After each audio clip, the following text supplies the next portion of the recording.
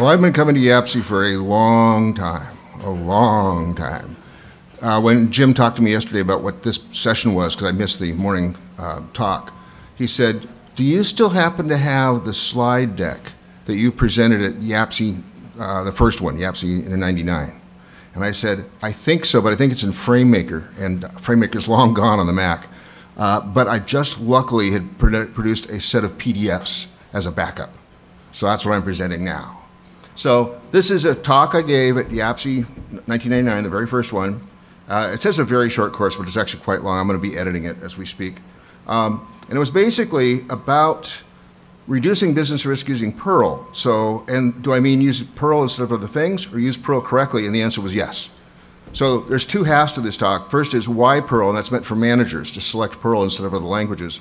And the second half is how Perl. Think of it as Perl best practices before Damien wrote his book. And we're going to see now, after 20 years, how many of those are out of date. This is pretty remarkable. Okay, so this is all common stuff. I like this, though, because I actually took the client list that Stonehenge had while we were doing all our trainings and consulting, and it was quite a list of impressive people for that. Tons of little names there. And this is all stuff we all know, so I'll just skip over that, too. And at this point, only Learning Perl 2nd edition and Learning Perl and Win32 systems existed. And the funny part is when Learning Perl and Win32 came out, people asked me, how is it different from Learning Perl? And I said, I don't know. I wrote the parts that were the same, not the parts that are different. Eric Olson wrote all those. So, and again, this is all stuff we know. And no, I don't need to explain this code. You all know what this is. Yeah, this is all just basic, you know, what is Perl, to try to teach managers that this is a reasonable thing to have, and give them kind of an overview at their level. So that's what the original title of the talk was meaning. And there are some good books and good courses. But here's the part where it gets fun. First slide, Y2K. Remember that first YAPC was 1999. This was a problem, right? Second was 9100. Yeah, exactly. Just to make fun of this slide. Yes, exactly. And then now this slide's obviously broken too. This was just say don't use Perl 4 anymore, but now it's completely broken because we have Perl 6. And CGI PM, remember that? At least it was better than CGI Live PL, which was the whole point of this slide. And then, of course, use the function imports, not the object interface. Reduce duplicated code by putting it into subroutines. Keep your global variable usage to a minimum, obviously. You know, this is best practices on a very small scale. Warnings, -W, remember that? Remember we did that everywhere? Right, not use warnings. Flock your files so that you don't do double writes. Oh, remember .ph files? Oh, does this go back? Does this go way back? Remember sys/socket.ph for those who've been programming for 20 years in Perl? Yeah. And there's also the right modules in inet, right? Use socket or use IOsocket, inet, and so on. But if you're just talking mail, read on. Now, I've got to remind you what was happening in the US at 1999. I'll just say Clinton. Okay, so I wrote this as an example. It says, I don't know if you can read that, but it's mail from president@notsowhitehouse.gov. And the body of the message is, I resign effectively immediately. Amazing how times have changed. Just, if we could only get them to send this mail, right?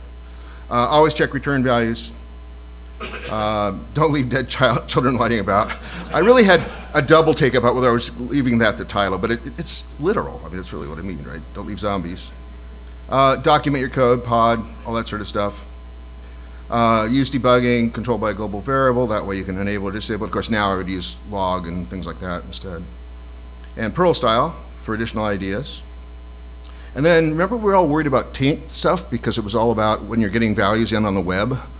And of course that's all, I don't know, anybody even uses taint mode anymore anywhere. Is anybody still using it in any apps that you got? Okay, a couple over there in the corner. That's why they're back in the corner. All right. So I talked about the actions that were dangerous once taint mode was enabled, and I consulted about how to get around some of those. And here was the one. This one has another Clinton reference. No need for shells to launch children. Notice down in the search for Monica. Yeah, 1999. Remember. Also, try to code to avoid the shell if you can. You can code to avoid forking by using built-ins to talk to, get DNS lookups and things like that. And hidden fields aren't so hidden really. Don't put sensitive data in the get URL. These are all common web things now, but that's kind of what Perl was heavily used for back then. Don't count on refer, which the footnote, I know you can't see the footnote, it says it's not even spelled right. So you can't count on that at all. And set your own path if you're working in a CGI environment, things like that. And the HTTP username, whatever there. Don't use bin mail to send mail. Use a valid return address when sending mail. And how to write standard error. Let's see if there's anything that's... Throw away bad books. Now I have an investment in this slide, so... There are some scary books out there. Be sure to check the reviews. Some books have typos. Some typos are so bad the programs wouldn't even compile. There was that really thick book of Perl in a weekend or something. There was some big thick book, but it broke. Yes. Anyway, get good support for advanced technology, and here's a bunch of URLs, half of which don't work anymore. That's kind of that way. Now that ding was for my first talk, right? Okay, good. Yeah. Okay. All right. So the second part of the talk. Again, Jim suggested this talk is the one I wanted to bring out. Jim also suggested the next thing I'm about to do. For those of you that went to the 2004, let's see if I pull this out so I can get close to my speaker. Well, maybe this will work. I got my volume cranked up. For those of you that went to the YAPC in Buffalo, you noticed that I wasn't there. I was actually there at Jim's location, the University of Buffalo. University at Buffalo, sorry. He's going to kill me if I don't say it that way. Yeah, I had to learn that real quick. Anyway, so we decided that since we were together before the conference, that we would make a little video, and some of you have seen this, but I'm going to play it. Okay. Sorry, operator error.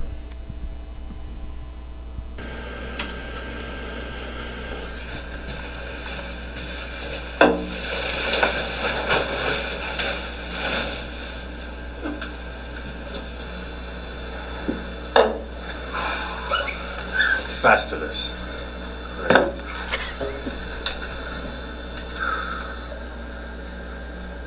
Hey, morning, Peter. Oh, hey, Michael. How you doing? How's the weekend?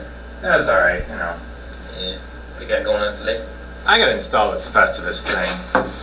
Oh, what's that? The new productivity software? I don't know. This is software for the rest of us. I don't even know what it does. I just know Lumber wants me to get installed. Oh, here comes Lumber. Am I? All right, see you, man. Hi, Peter. How's it going? Oh, hey, Bill. Good to see you've got the new Festivus software. We need that installed by Tuesday. Will that be okay? Yeah, I just got it this morning. I don't know yet. But you understand that it's important for our productivity to have it installed by Tuesday. Yeah, we talked about it last week. You said that it had to be installed. Great, very good. Yeah, Bill, you notice I was looking at the software and I noticed that I need some more permissions if I'm going to install this on the server. Oh, right. You'll need to take care of that by calling Nick. I'm sure you're familiar with Nick. Not Nick Burns. Yes, and I think you can take care of that all just fine. Great. Just take care of it. I know you'll be on top of it. All right. Thanks, Bill. Yeah, Bill. Tuesday. That'd be great. Who's the 133 megahertz brain bugging me this time? Oh, yeah. Hey, Nick, that was me. I gave you a call. I gotta install this stupid Festivus software. Oh, it's the software that's stupid, is it? Well, I'm having a hard time with it. Let me put it that way. I thought maybe I could take the software from here, put it on my computer here, and upload it to the server. As you know, Festivus 9.0 is server software, not PC software. So you're going to need permissions. Well, that's true. I was trying to get it. I thought maybe... So move!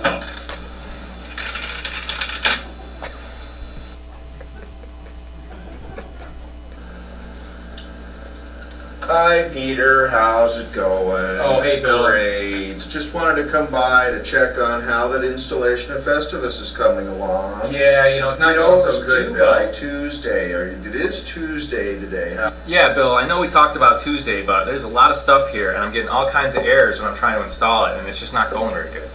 Well, you know, what's very important for this software to be installed. I got Did the you memo. get the Bill. memo? I did. I got Did the you get memo. the memo? And I know that everybody's waiting for the software, but I'm having trouble here. Well, did you call Nick? I did. Nick stopped up. He was, he was Nick.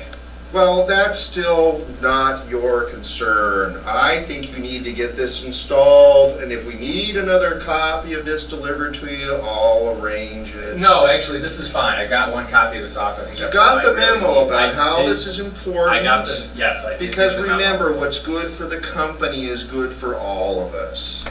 So Thanks. we'll have this installed by 2 o'clock tomorrow. Great. All right. Very good. Thanks, Bill. Hey, Peter, what's this I hear? You can't get the Festivus stuff installed. Yeah, you know, I'm trying to get it installed. I'm just getting all these errors. I don't know what the problem is. You know, it's Tuesday. Did you get that memo? Yeah, I got the memo, all right? But I don't know what's going on. We have the same configuration. It's exactly like what they say in the book, but it's all these errors. The thing just won't run. I don't know what the deal is. You know, you can't be the only one having problems with this. Why don't you do a search on the internet and see if anybody's come up with that's probably a good idea. I've been staring at this long enough. I think I'm going to try that. Yeah.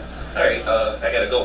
Let me know how that goes, and if you need a copy of that memo, let me know. All right, thanks. I got the memo.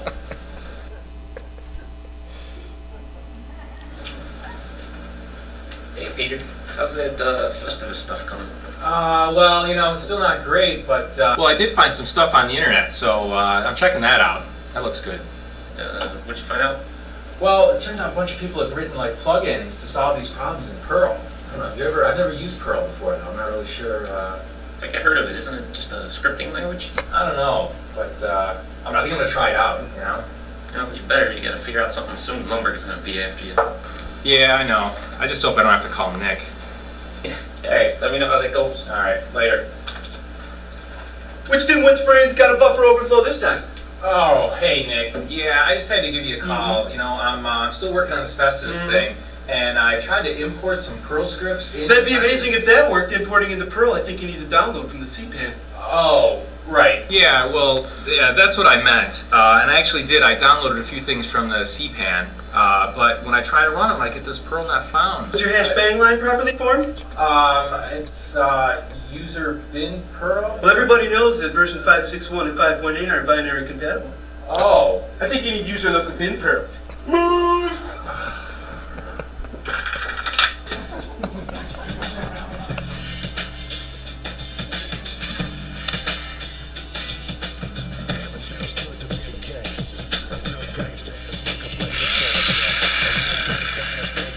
Runs this mouth.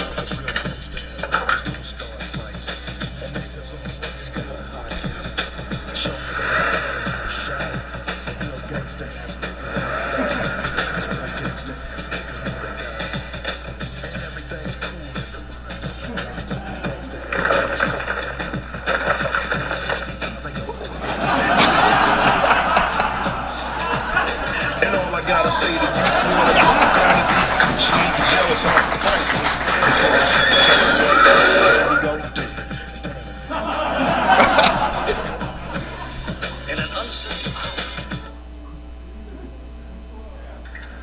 Hey Peter, what's happening? Oh, hey Bill. You know, I hear some things about you working on this Perl thing instead of Festivus. What's going on? Well, yeah, actually, I downloaded some modules from the internet, and everything's working great. Download. I'm going to have to disagree with you there because we got to check with legal before downloading anything. Yeah, you know, I read all of the release notes and all of the modules, and it's all open source, so I think we're okay there, Bill. I don't think we have a problem. But it's not approved by the company politics system. We can only use Java, JavaScript, and anything that starts with a J. I don't see a J anywhere here. Well, you know, it wasn't a problem, though. You know, I learned a couple of books. I picked it up pretty quick. I know we did that Java training, but this seemed pretty easy, and everything's working good. I think I'm just going to have to, again, disagree with you there. I'm going to go check with the company politicians to make sure this is okay. I'll get back to you. All right, thanks, Bill.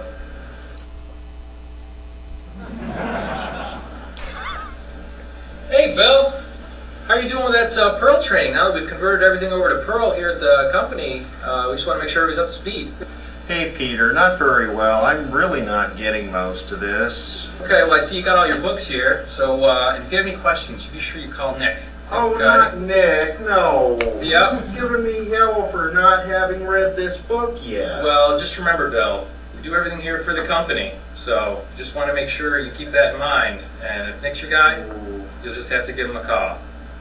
Well, hang in there and let me know if you need another copy of that memo about the Perl training. Hey, wait, before you go, what the hell is a Schwartzian transform?